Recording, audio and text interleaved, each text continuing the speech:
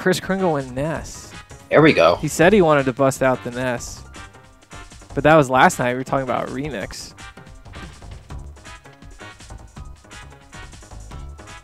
See how thick the boy can get. Alright, let's get him in here.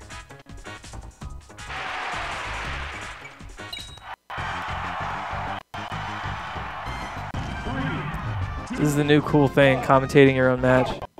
Yeah. Where's the green chair has vanished? Yeah, it went away. Boom.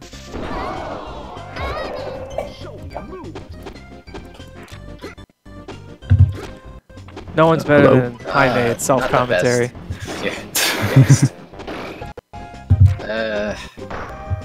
Right onto the up tilt. It is 2020. We'll learn eventually. Good forwarder. Yeah, Yo-Yo just covers so much. Dude, Yo-Yo's so good.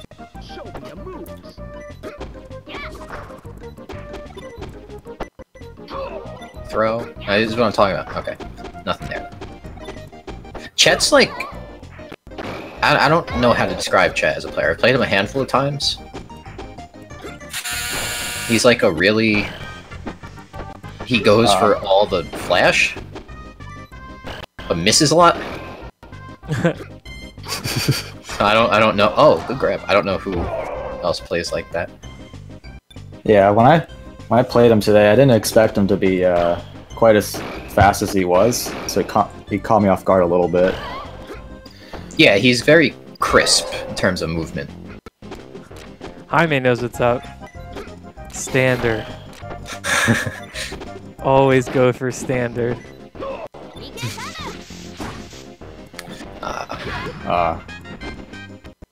Okay, good recovery. Oh, that should be it. That should be. Oh, you child. Oh, okay. What are you doing? Oh, that was so close. Oh my god, I can't believe it worked. That was so close. It was a risky edge guard, but it paid off for him. That was so close. I would do that if I were up 3-1, not 2-1. Yeah. Because you know you're like one up tilt away from losing the next stock. Oh, yeah. It looks like KrisKringle's taking a bit of time to think about what happened in that game. Wondering if Ness is really worth it. Debating. Curious. Who knows what he could be thinking? Maybe he'll go Kirby. Oh my god, I was kidding. Well, those are some reads. What a call! Like I'm hundreds of miles away.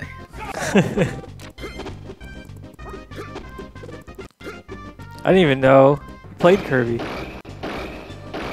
Yeah, well, I hear Chris has been working on a Kirby for a little bit.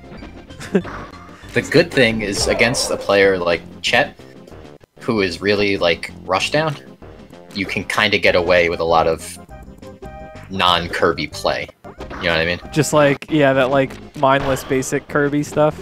Yeah, like right there. He ran in with a Nair, which is like day one do not do against Kirby. Yeah, it's bad. And he just waited with the up tilt. Let's jump in with a move that doesn't beat any hitboxes. Oh, I like the hook from Chet there. Oh, he's right there. Okay, nice little forward tilt. What are you doing? What are both of you doing? What are you doing? This isn't looking good for Chet right now. Oh god. No, it's not. And sniped. Oh, the standard. Tastes like Mihor. Seems like might have been a decent pick. Yeah, it seems like caught Chet off guard a bit with the Kirby. I wonder if Chet will switch something up. Oh, Fox. I don't dislike it. See, if you're playing against a Kirby like this that just kind of hangs out on the ground a lot, Fox is not the worst pick. No, you just kind of like get in a couple down attack airs. With some dash attacks, some down tilt. Because you know, like, just based on the last game, you know you're not going to get pivot up tilted. Right, so that's out of, you know. But no, I'm just saying, like in terms of like recognizing what the opponent has done, right?